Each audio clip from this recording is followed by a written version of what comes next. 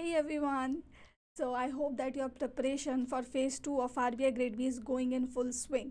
So if the answer to this question is a yes, then you can stop this video at this moment of time if you already have enough confidence in your answer writing. But if you are afraid of answer writing, then guys, this video is a must for you all. Do watch it till the end. So guys, what are the reasons for fear, for having fear about any new thing? Let's understand the causes of fear with an example. Let's take my example only. I don't know driving, and this is, guys, a truth. I literally don't know how to drive a car. Now, if I take the car on the road, what is the first thing that you all suppose that is going to happen to me? Obviously, I will meet an accident. So, guys, what are the causes for which I met the accident? First cause is that I literally did not know how to drive the car. So not knowing the process is one cause, but secondly, even after knowing the process theoretically, I may not have the confidence to drive it literally. Okay, so first thing, not knowing the process, and second thing is not having enough confidence in writing the answer. So here the main problem of yours comes. So here guys, I have seen many students. First of all, the students who haven't practiced enough the answer writing, but there is another lot of students who have practiced many times, but still they are not able to write good answers or fetch good marks for their answers. So what are the two causes? First could be that you might not know the correct way or the approach towards a question, and second cause could be that you don't have enough confidence to write a good answer. So all of these questions are going to be tackled by me in this video. So hey guys, myself Neha Gupta. I hope that those who are seeing me right now are already familiar with me. I am the mentor of current affairs here at this platform. So let's begin the answers of both these questions. So the first question, the process of writing the answer. So here there are two parts that you need to follow or you should pay attention to. First part is how should you write the answer, and second part is that how much should you write to get skillful at answer writing. So first question should be answered by me towards the end of this video, that how should you write better answer, because here I have a list of 10 commandments for writing a good answer, which I guess my devoted students would follow. And second, how much you should write to get skillful at answer writing. So this is something I'm going to answer here only because it has its linkages towards the next question also. So guys, in a week at this moment, you should select a day where you will appear for all the three papers. You are going to attempt all the three papers, your FM, ESI and English, in the manner in which the paper is given to you on the exam date. Okay, in the morning shift you will attempt FM, then take a lunch break, then you will attempt ESI and English. So this would be the pattern in which you are going to appear for the exam in one day of your week, and on a daily basis you should attempt one paper of ESI, FM or English, either of these. Okay, one paper one day, and select one day where you are going to attempt all the three papers. Now this practice, my friends, is going to give you the confidence. There is a very famous principle of Hewlett sorry, Kipchoge. So he is a world record breaking athlete, marathon runner. He has attempted or achieved many records in his life. So there is a very basic principle that he follows for the confidence, and that is practice. Practice with consistency. He consistently practices on a daily basis, and that gives him the confidence to stand on the track and run fearlessly on the track. So guys, this should be your strategy as well if you want to have the confidence. So that confidence would only be generated once you start practicing on a daily basis.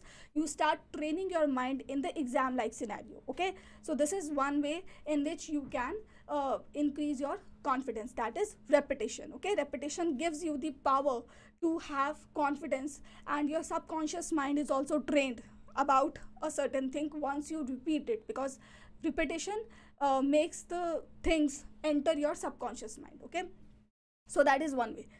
Second way to improve your answer writing, at the same time increasing the confidence in answer writing, is adopting an SOP, a standard operating procedure. But is there any SOP for answer writing as well? Yes guys, this is something that might shock you at this moment, but at the same time is going to amaze you once you listen to me first. So here, you have three parts of the of any answer: intro, body, and conclusion. This is the basics and we all know about it. So but can there be an SOP of what are you going to write in your intro part? Can there be an SOP of what are you going to write in your body part and in your conclusion part? Yes. If you develop an SOP here only, then you will definitely going to have confidence in the answer writing. At the same time, you would spend a less amount of time on each and every answer, because then you know what you have to answer, what questions you have to answer in a certain paragraph. So let's discuss about the SOP of these three paragraphs. First, intro. Whenever you come across any question, your intro should answer two basic questions: what and why. Okay, for example, in global financial crisis, there is a question on global financial crisis and you have to write the intro. So in the intro you would write what was the global financial crisis and why did it happen. But again, focus on the word limit. You cannot exceed your paragraph beyond 3 to 4 lines. So the reasons of the financial crisis, at the same time the definition of the financial crisis, should be summarized within 3 to 4 lines. That should be your intro. Now comes your body part. In your body, you should have multi-dimensional answer. The body of your answer should reflect multi-dimensionality of your thought process. I hope that now you are getting my point. Suppose the global financial crisis is the question. Now here you will tell that what are the multiple dimensions in which the global financial crisis hit the world economy. Okay, in the finance field, in different fields, okay, be it social, be it political, or be it economical, basically. Okay, so what are the multiple dimensions? So if you keep multiple dimensions in your mind whenever you are writing an answer, then definitely you are going to get an upper hand over others, obviously. Okay, now what kind of multiple dimensions? Usually we take up pestle analysis for writing any kind of answer. Pestle stands for political, economic, social, legal, technological, then you have environmental and legal. So this is your pestle analysis. So think from that perspective that there is an issue, global financial crisis. What was its impact on the political scenario? What was its impact on the economic scenario or social scenario? Or rather, in the finance parlance only, in the finance field only, or the economic field only, what was its impact on the stock market? What was its impact on the trade of the world? What was its impact on the purchasing power parity of the countries? And what was its impact on the GDP? So this multidimensionality would enrich your answer and would force the examiner to give you extra marks. Okay, now comes your conclusion part. Now do remember that always your conclusion should follow your main answer. You cannot write anything from anywhere in your conclusion. Okay, suppose we are talking about the global financial crisis. You have written in the intro, you have written the body. Now in your conclusion, you are going to first summarize what you have given in your intro and body, and secondly you would give a way forward. Okay, the positive approach that would give a window to the examiner to peep into your mindset. Okay, so that should be the mindset of yours when you are writing conclusion of your answer. Okay, so this is, guys, the SOP that you can adopt. Now comes our first question that we had started with, that how can you write good answer.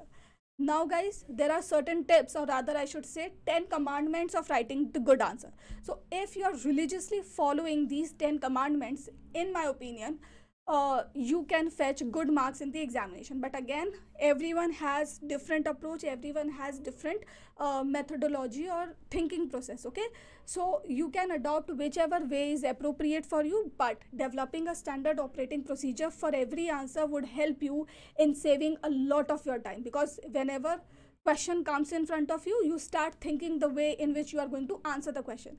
Now this thinking would be eliminated once you have a standard operating procedure for every answer, right? Now let's discuss the 10 commandments which I have put here on this placard. Okay, so these are the 10 commandments to write an answer, or rather a good answer. So here first is coherent structure. Now, coherent structure does not only mean the paragraphs, it means the content in the paragraphs. So, intro must have a very coherent paragraph, then the body's content should follow the intro. Okay, there should be a linkage between intro, body, and conclusion. then your pointers answer should be in pointers. Okay, it helps the examiner to understand the answer better. Facts and data का आपको use करना है as much as you can, but again do not write too much of data into one answer only, because this would undermine your thought process or your writing skill, I would say. Then again guys, this is the very very big pain point, basic functional grammar. okay, grammar को बिल्कुल ठीक usage करनी है आपको, and spelling errors नहीं होने चाहिए. okay, because this irritates the examiner a lot. Then well-defined paragraphs. Do not try to exceed one point. Do not try to exceed one paragraph. Okay, write what is sufficiently asked in that point. Okay, what is sufficient for that point, only that much should be written by you. Then conclusion should follow the main answer. Multidimensionality should be there in your answers. This guys, the next point is the most important point. Recognize the demand of the question. Okay, what the question is asking from you. Identify the keywords, identify the directive words. Okay, what the examiner is trying to ask from you, only answer that thing. Okay, do not try to answer everything or put everything that you have read into one question.